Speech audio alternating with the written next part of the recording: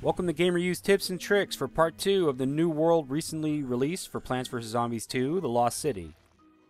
This video is about the returning limited edition plant, the Dandelion, which was first only available on Easter earlier this year, but is now available again for purchase during the Lost City Part 2 update, along with 3 other limited edition plants.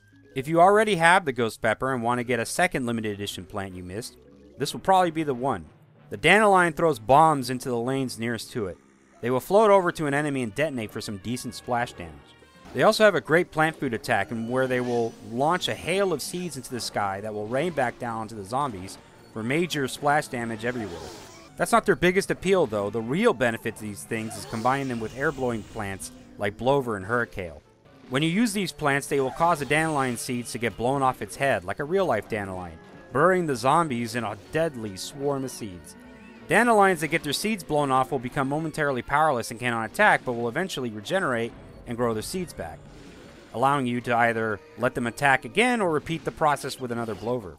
With a Blover, you can just drop one anywhere over and over to flood the lawn with dandelion seeds all over the place, wreaking havoc on the zombies.